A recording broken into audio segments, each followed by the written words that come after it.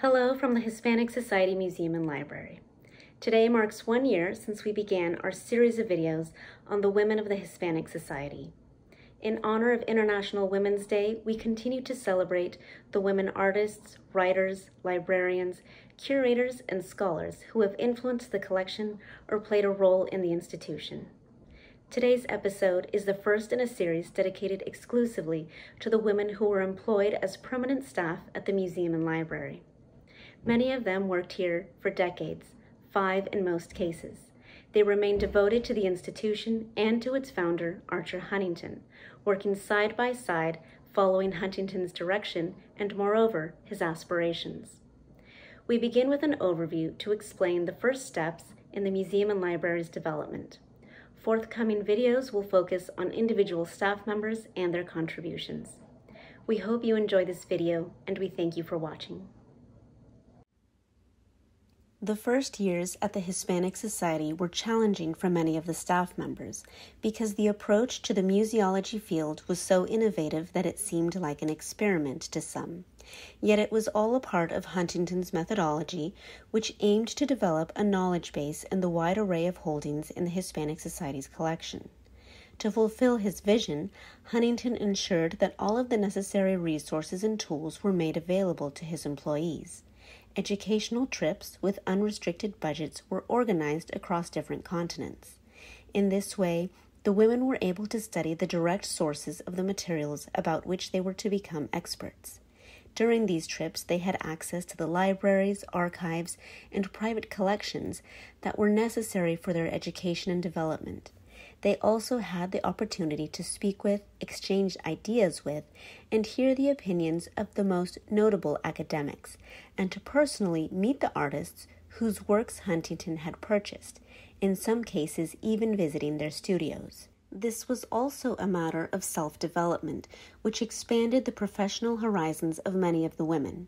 They entered the institution as librarians and focused on cataloging and studying the library's vast holdings, but Huntington also offered them dominion over other parts of his collection.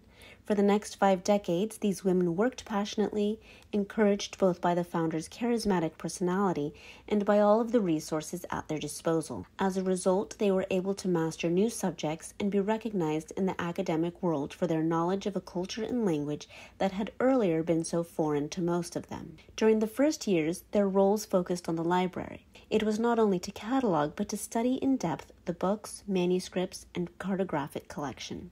They also studied Spanish and Portuguese in order to do translations. Their tasks were diverse and wide-ranging because the various parts of the collection reflected each other. All of the pieces, books, artwork, photographs, decorative objects, textiles, and artifacts with a distinct ethnographic value were related to each other, and it was essential to understand how they were interconnected. Working on the collection from this perspective allowed them to construct a global and encyclopedic vision of the material, a necessary model because the vastness of Hispanic culture impacted many of the Earth's continents. This interconnectedness required daily communication among all of the museum's departments, and above all, it involved teamwork and shared responsibilities. It was not the museum's first curators that began this work, but this group of women who first helped Huntington to organize the collection at its most basic level, making it accessible not only to scholars but also to the general public. Their work was crucial for the development of the collection and to better understand it. Selecting the staff for the institution was one of the more complicated tasks.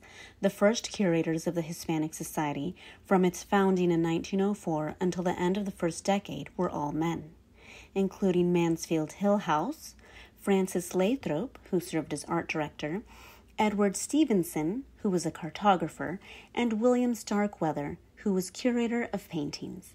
The first female curator, Mildred Stapley Bine, served with her husband Arthur from 1916 to 1918 as curators of architecture and allied arts. 1 year later, Isabel K. McDermott became curator of publications. Huntington's precise reasons for placing women at the head of the organization are unknown, but there were various setbacks and a lack of understanding among the first male curators that led him to re-strategize the organization's structure in order to find the right individuals who would understand his goals. From 1917 onwards, Huntington hired female librarians and a few professional photographers to start working on the gems of his collection, the items most precious to him, which included his vast compilation of books and manuscripts. A few years later, satisfied with their work and loyalty, Huntington decided that they would be the ideal staff to manage and administrate the other parts of his collection. Huntington recruited his employees from colleges and universities for women. Some of these include Simmons College, founded by the Bostonian John Simmons in 1899. Because photography was to be another important tool used to study, record, and share the collection, Huntington looked to institutions like the Clarence White School of Photography, known for promoting photography as a proper academic subject, and for providing women with tools to both join the workforce and to express themselves artistically. Prior to their roles at the Hispanic Society, these individuals had never been trained as art historians, nor did they have any previous knowledge of the Hispanic world, yet they succeeded in achieving a respectable level of expertise. It is important to point out yet another extraordinary situation that moves the Hispanic Society and its founder to the avant-garde of the era regarding opportunities for persons with disabilities. Huntington sought out potential employees at universities designed for the deaf community, such as the New York School for the Deaf and Gallaudet College in Washington. But as Priscilla Muller confirms, this never created an obstacle that affected the work or the relationship amongst colleagues. In fact, as Dr. Muller describes, one of them learned sign language.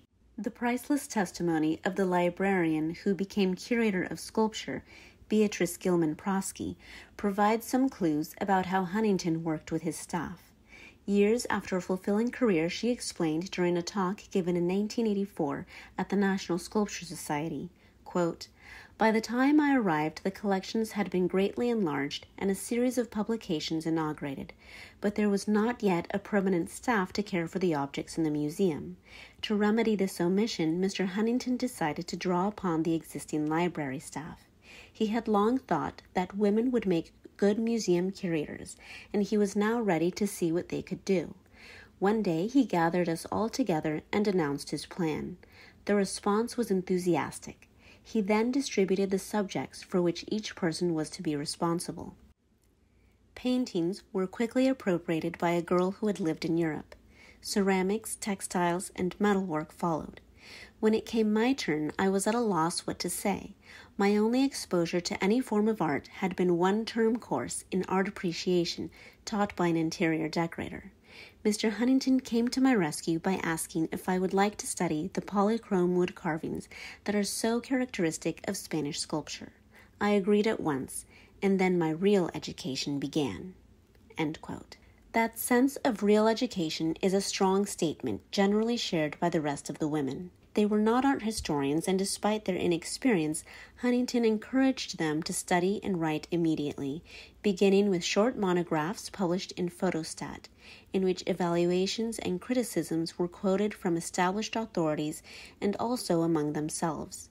They also published books that were professionally printed. This chapter in the history of the Hispanic Society is a unique example of how anything can be achieved, regardless of gender or abilities. This was also a unique period in the history and development of museums and museology. In some cases, we are confronted by a lack of bibliographical data about some of these women, which greatly limits our understanding of the important work they did and our ability to name these protagonists and give them the credit they deserve.